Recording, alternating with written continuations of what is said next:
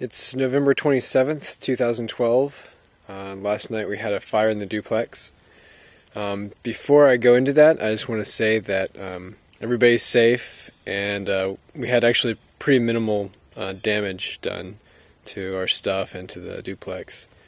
And the other thing I want to say is that straw bales are actually very safe typically. We did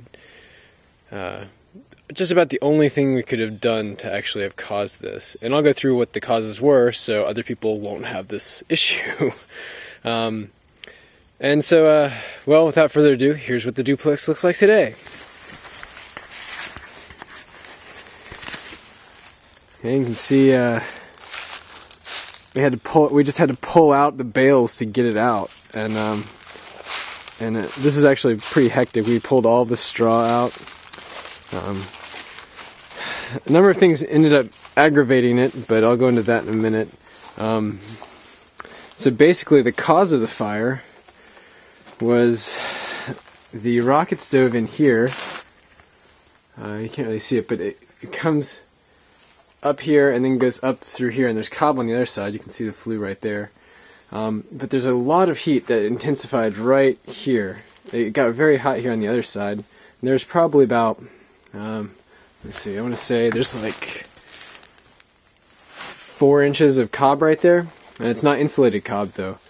And what happened was, I believe there's an outlet on the outside of this wall.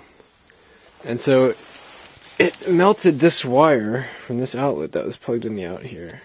And it melted this wire, which is about right here. And it had to be about, the wire before melting had to be about at least 6 inches away from the bale, probably more like 8. 6 to 8 inches away from the rocket stove bend right there. But what happened, I think, is that it melted the rubber, which then, instead of shorting out, acted as like a resistance and kind of turned into a heater, basically, like a heating element. If it had shorted out, it would have blown out any number of the breakers or even the. There's a surge protector attached in between here too.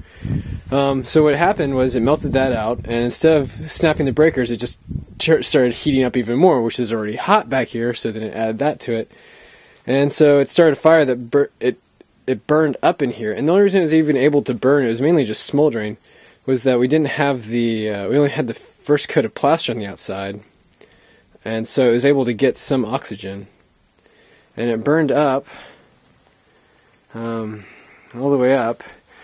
It also followed, the wire was zigzagging back and forth kind of over on my side. This is how I actually saw that it was going on down here. It zigzagged up, the wire kind of came this way along the buck here. And there was flames shooting through this crack in the buck. And it went up here, and there's another outlet up here which it melted, and then that one also started turning into a heating element and cooked out the box up there. So, that's kind of how the fire started, and it would have been much smaller, but I basically, the reason it happened now is because I was running the stove really hot for longer than I had before. I'd run it for about 6 to 7 hours before, and not extremely hot. Let me show you the inside of the house.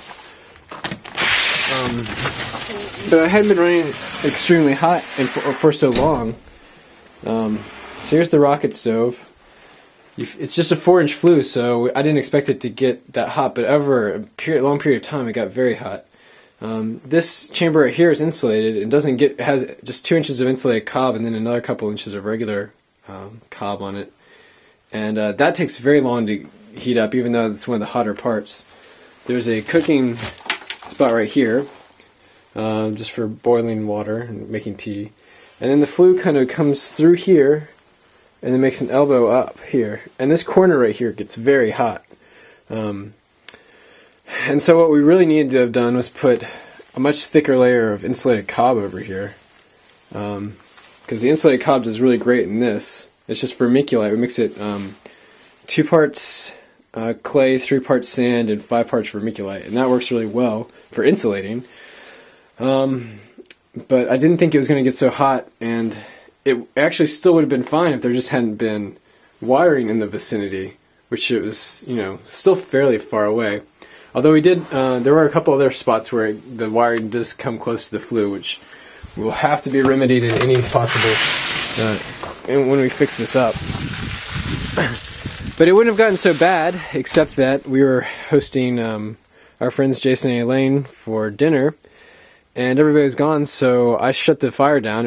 I let it burn down, and then I closed it up, and I left. And when I left, I smelled a little smoke. But normally you smell smoke when, like when you close it up a little bit, because there's still a few little wood chips in there that weren't getting any air now that I closed it off. So I thought that was normal, and I went up. And for dinner, we were smoking I decided to smoke some deer ribs, and so I just built a smoker recently.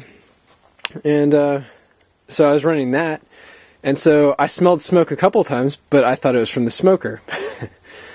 And so I was gone from down here for about an hour or more, and then Jesse smelled smoke. I was like, "Oh no, that's just the smoker." And then he looked at it, and it's like, the other thing was we noticed that the inverter tripped, and I didn't know. I was outside when it happened, and Jesse and John had just gotten home, and so we just turned it back on. Little did we know that we were just turning back on these like heaters and cooking the duplex more.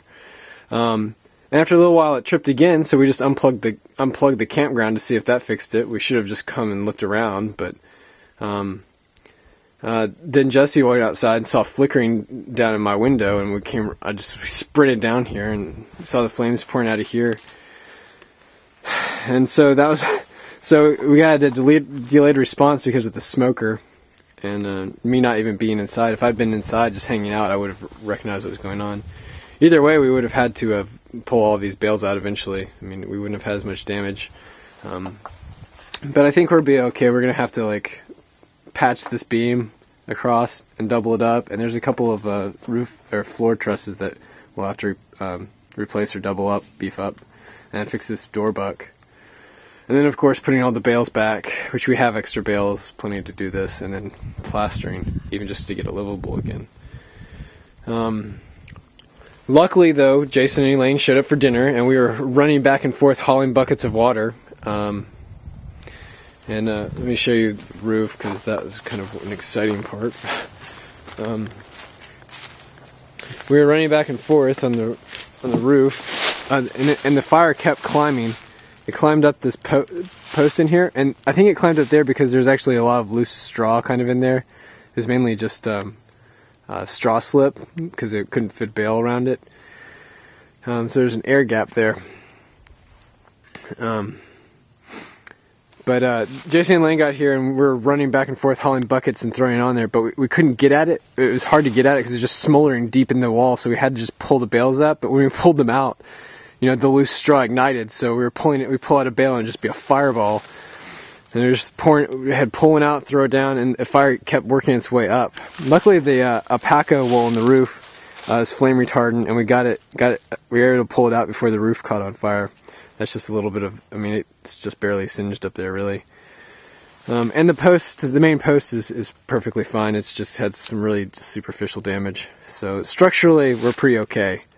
A lot of work is going to have to go back into fixing it up, but you know, like all of this is learning. It's bound to happen when we're trying to combine so many different techniques that we've never done before.